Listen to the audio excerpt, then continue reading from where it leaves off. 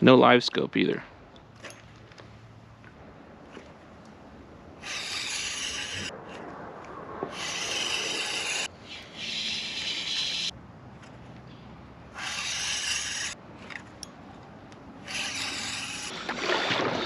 So I'm doing a technique right here.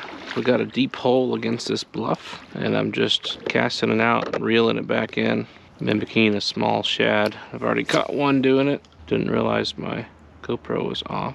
And you normally feel them thump it pretty good when you're doing this because you have a tight line straight to the jig, and you're moving it and they stop it.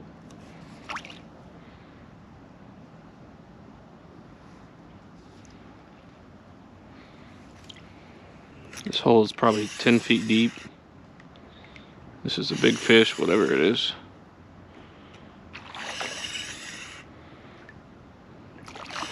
Big crappie. Barely hooked. Look at that. He was down on the bottom of that hole. Hopefully that's a pattern. Hopefully his buddies are down there.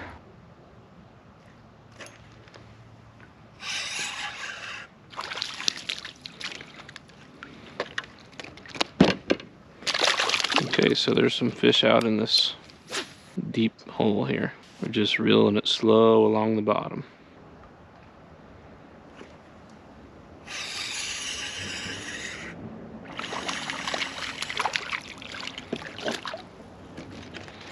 Seems like a little better average down there. There's a bunch of borderline keepers. All these fish have been caught before, so they're all the throwbacks. That one had like 3 holes in its mouth.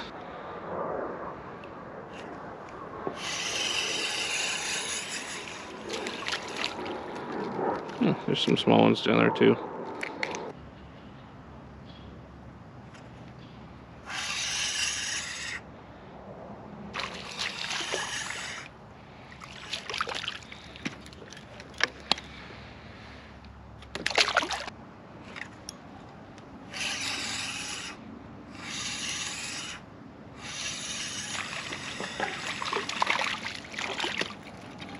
Good grief, you think he wanted that?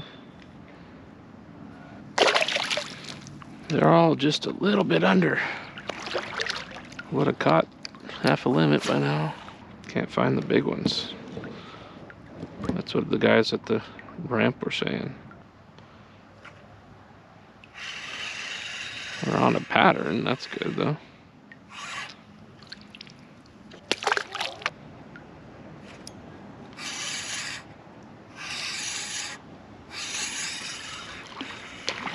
I was gonna say, I thought that one felt a little better.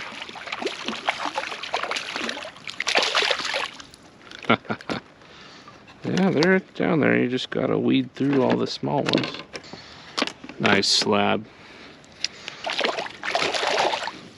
Liking that underspin.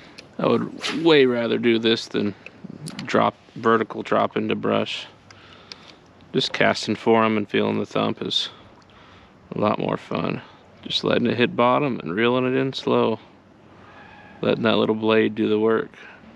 I haven't felt any brush down there. I think they're just sitting in this deep water.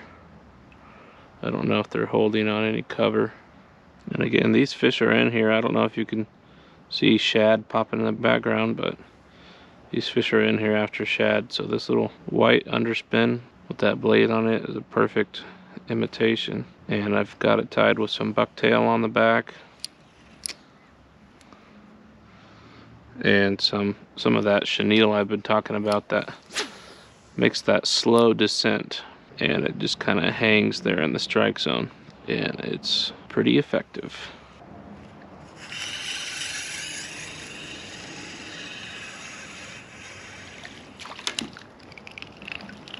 Little baby.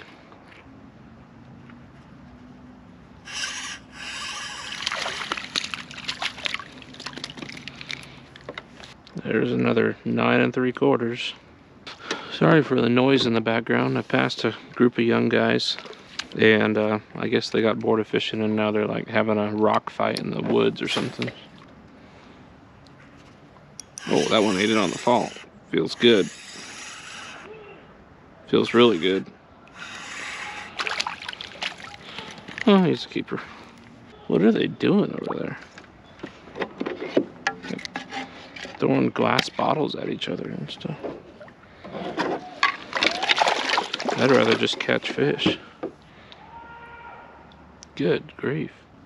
There might be some substances involved that would impair judgment.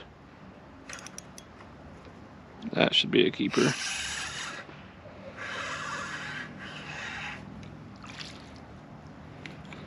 When you hear the bite, thunk, in your rod, it's probably a decent one.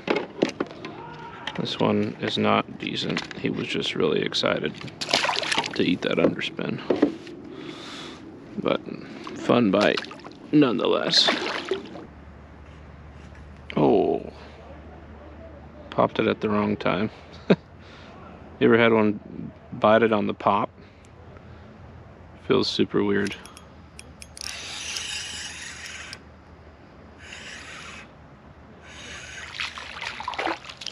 Well, he might keep. He's really skinny. Hey, stop. Or as Richard Gene would say, quit. Highly recommend Richard Gene, the fishing machine. He's funny, but behind all the funny is a genius. You can learn a lot from that man. He is, in fact, a fishing machine. If y'all wonder why I keep so many crappie, first of all, we eat them.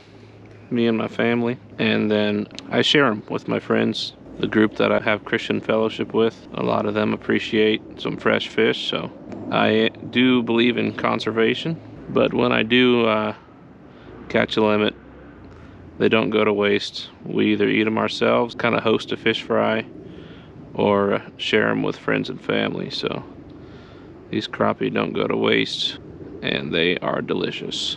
Let me know in the comments if you want me to share my recipe, because it is kind of quickly becoming appreciated, at least. I was gonna say legendary, but I don't know if I would go that far.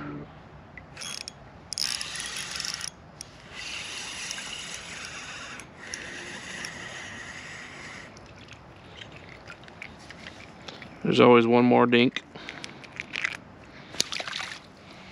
I'm using straight 10-pound braid, and I will try and when I get back to the studio, I'll try and give you all the whole shakedown of what I'm using, and there will be links for everything I can find, at least on Amazon. Those are affiliate links, and that helps me out because I'm just a little guy on YouTube and I don't make money off of YouTube yet. So that helps out the channel and allows us to get materials and to fish on Mondays like we are today. So check out those links and help the channel out. Pick yourself up some gear and catch yourself some crappie.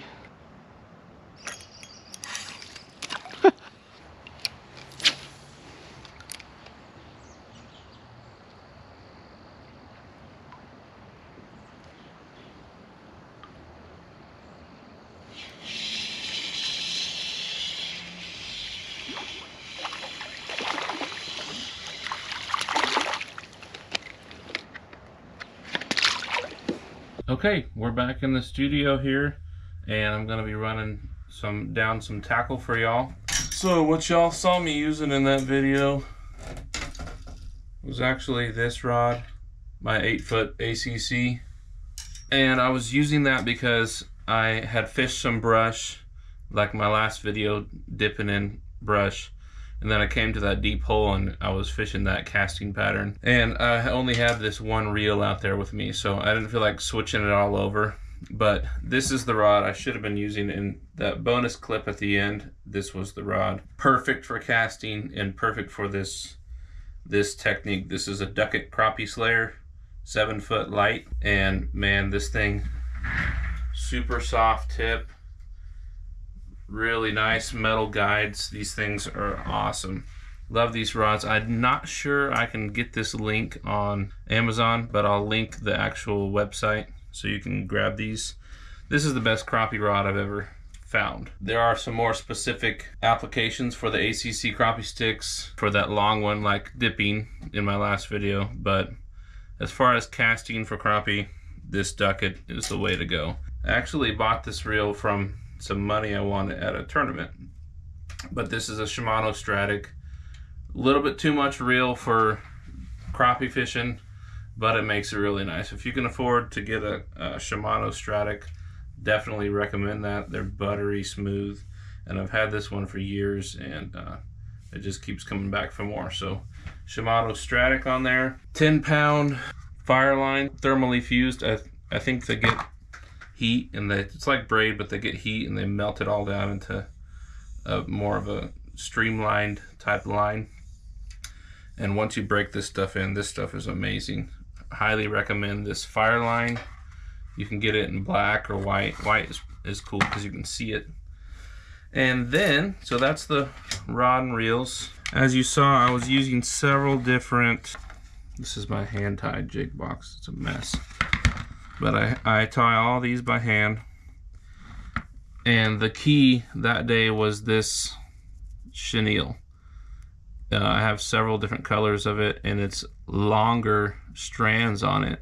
And what that does in the water is it causes a lot more resistance, and it gives it a slower fall. So you can, if you can give it a little upward tension and kind of reel slow, man, that thing will just hover there in front of their faces. So I caught a couple on hair jig like this, and then I switched over to same concept, but since I was reeling it down there and trying to imitate a shad, I ended up going with an underspin. Now this is a Road Runner, and it has this little blade underneath, and that's just a little extra flash down there to give off that little shad vibe. So, oops. Again, this longer chenille on there for that slow fall and that slow retrieve. That's what was getting those crappie to bite. Let me know if you want me to show y'all how to tie these. This one specifically, I gave it a flat bottom. I trimmed all these fibers off the bottom so this blade can have room to spin and those aren't getting in the way. But yeah, those are the two baits I was using. Guys, this is really simple. I learned this technique during the spawn up in Oklahoma. A lot of times we'll fish a jig underneath a bobber in shallow water around rock to catch spawning crappie. But I found if I wanted to go a little deeper, I could take the bobber off and just cast it out and reel it super slow along the bottom, keeping that rod tip up and giving it an occasional pop, and it's been really effective. So this can work in areas where the crappie are not all up in the brush. In this specific video, they were just out in that deep hole, probably waiting for shad to come by. So it was a perfect place to implement this casting method. During the spawn from the bank, there's a lot of times when this method can work. It's a great search method.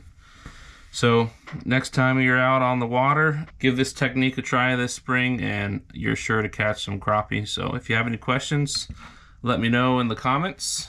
And other than that, I thank y'all for watching. We'll see you next time on Fishing Outside the Box.